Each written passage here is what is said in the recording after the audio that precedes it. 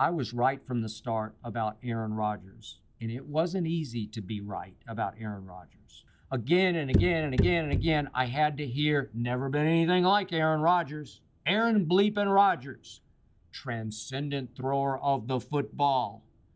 The swagger, the flair, the girlfriends, the State Farm commercials, the super coolness.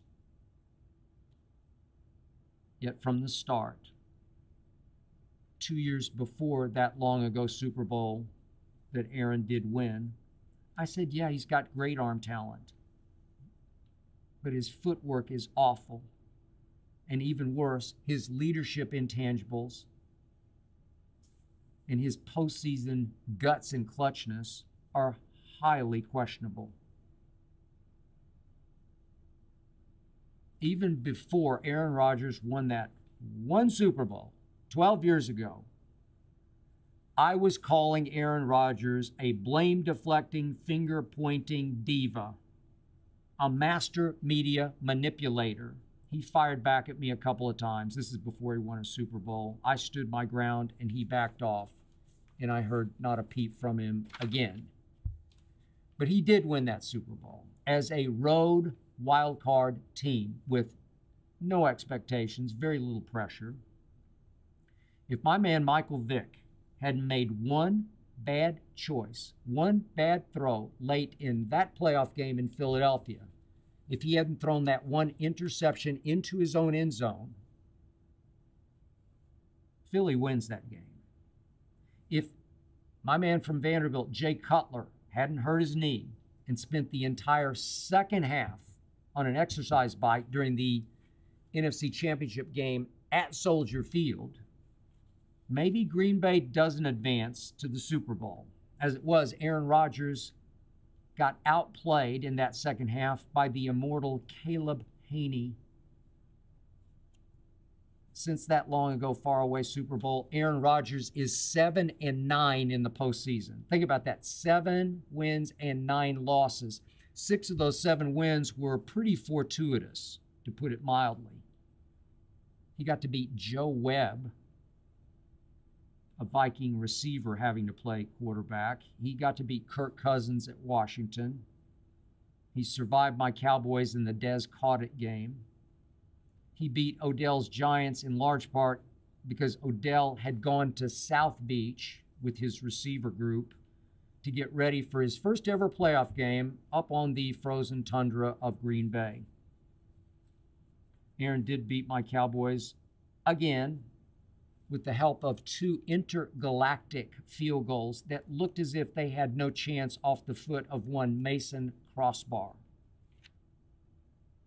Several of Aaron's postseason losses were flat-out embarrassments, debacles, disasters, including his worst ever playoff performance, which was the NFC Championship game at Seattle following the Great Escape in the Dez Cauditt game in Green Bay.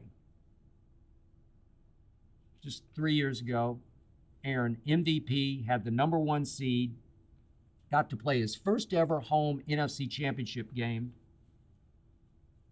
and he lost to Brady's Bucks after he had it 1st and goal at the 8 and upchucked 3 straight times to the point that his young head coach said, I have seen enough. I'm going to take a field goal that made it 31-26. What?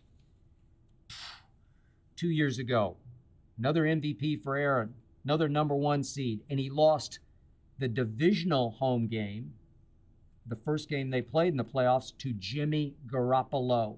Stunk it up. Last season, all Aaron had to do was beat Detroit in Green Bay.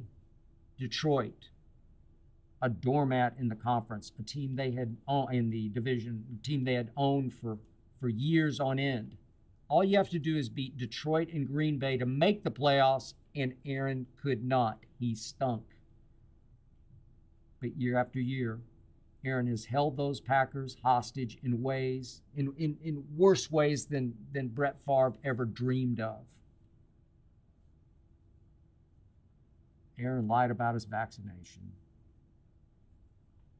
He insisted on going public with all the details of his experimentation with the hallucinogenic drug ayahuasca banned in the U.S.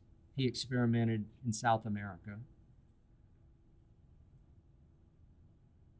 Aaron Rodgers has revealed himself to be exactly what I said he was 14 years ago when it was highly unpopular to say. So for today, just for once, I'm taking some credit for the stand I took against Aaron Rodgers 14 years ago. I hope you enjoyed that video. You ready for more? Make sure you click that subscribe button for all the exclusive content from the Skip Bayless Show. And don't forget to check out the full episode of the show wherever you get your podcasts by clicking the link in the description.